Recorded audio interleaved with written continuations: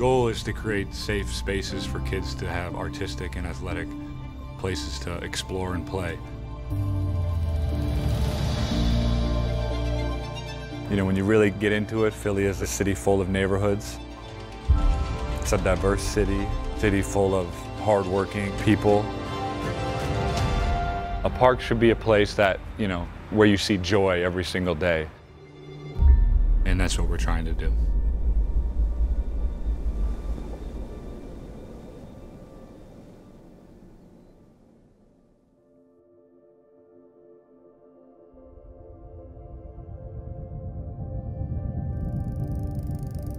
I used to ride my bike to the NovaCare facility in South Philly, and I used to ride by Ralph Brooks Park, you know, every day when I went down to work. It just pulled on me. It was a small playground with 2 wooden basketball hoops, holes in the basketball court that used to be clearly a former parking lot, but there was always a group of kids, you know, activating the space. And then there was the very powerful mural that, you know, nobody can miss. And I decided, you know, that was where, you know, MTWB should start their work. It'll be forever known as a top notch. It's not a day that you go by that you won't see somebody utilizing that park. And it's been like that for as long as I can remember. It's important for everybody to come to the park, especially the older people, like the ones even older than me. Because we have history and we could pass that history down. Just the storytelling is knowledge. Like, everybody has a story. I'm not a football fan. I got to know him before I got to know who he was. And I didn't know how the project was going to end, where it impacted me like it has, but they never lost patience with us, actually helping not just this community, but communities across the city thrive again.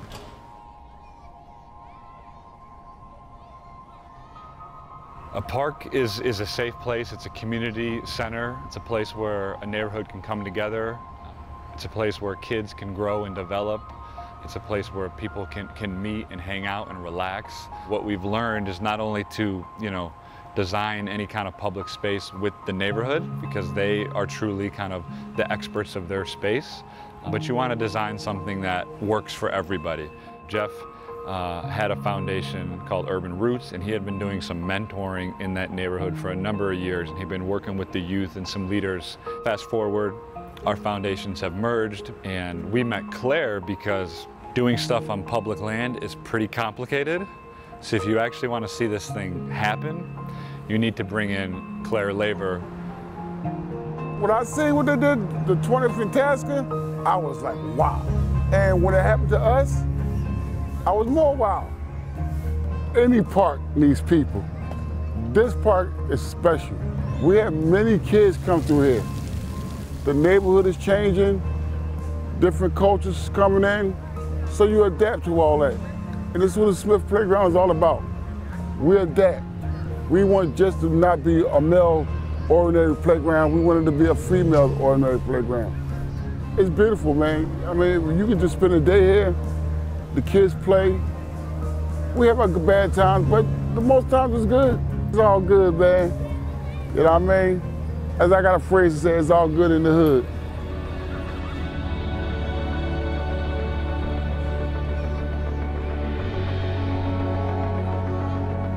My name's Edwin Desmore. I like to consider myself a Waterloo resident. The neighborhood's been through its ups and downs. We're pretty much in the heart of that opioid epidemic. This is sacred ground. Like, we don't want it in here. We want people here, but we don't want the addiction here. We want people here, but we don't want the violence here. We want the laughs, we want the hugs, we want the smiles. We want children to be children. You hear basketballs, you hear splash, and, you hear kids playing tag and running around. And this is what it's supposed to be. The people have been through so much, as far as from trauma to feeling neglected or not feeling recognized. And what's special is that Waterloo is getting some attention now. People are giving it the attention that it rightfully deserves, you know, and people are feeling loved. The young folks saying, we're on the map now. Waterloo's on the map. They feel as though they exist.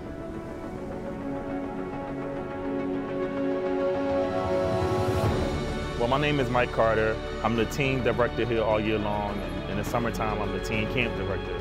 I think the thing that makes Bear special is that we become a family over time. We have become a family, so this is not just a recreation center to a lot of people, it's home. I'm so glad that I was able to touch some of the teens' lives and make a difference in their lives. You know, when you come from different neighborhoods, sometimes your future is not promised. So if I'm able to give somebody the opportunity or set a platform for a kid to want to do better in their life, it makes me feel great as a man at their recreation center. My name is Kristen Smirker. I run a gymnastics program at VER. I've been doing it for 21 years. Make the world better. They're a great bunch of people. I think that they're here for a great purpose, and they're here to capture moments from now until actually something happens at VER and we get all fixed up. VER kickoff went awesome. We had a big turnout, a lot of kids, a lot of adults. It kind of gave people and community the opportunity to kind of see what's happening and what's going to happen. We're all excited and everybody's excited. It's a great kickoff.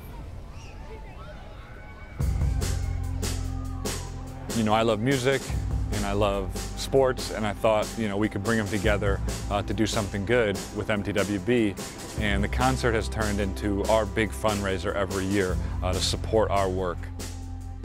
I first learned about Make the World Better through Connor, who at that point, there was all these stories and word was out in the street that there's a Philadelphia Eagle guy going to concerts and going to pretty weird concerts, like, you know, ones that you typically wouldn't expect a football player to be at.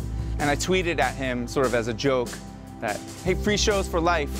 Just let us know whenever you want to go to a show. Like, haha, like, you know, just kidding around. He wrote back over, you know, DMs and started talking, and we eventually met up and got lunch. And he had this idea where he wanted to sort of combine the world of, you know, Philadelphia Eagles professional sports and his love of music into a benefit show, which would raise money.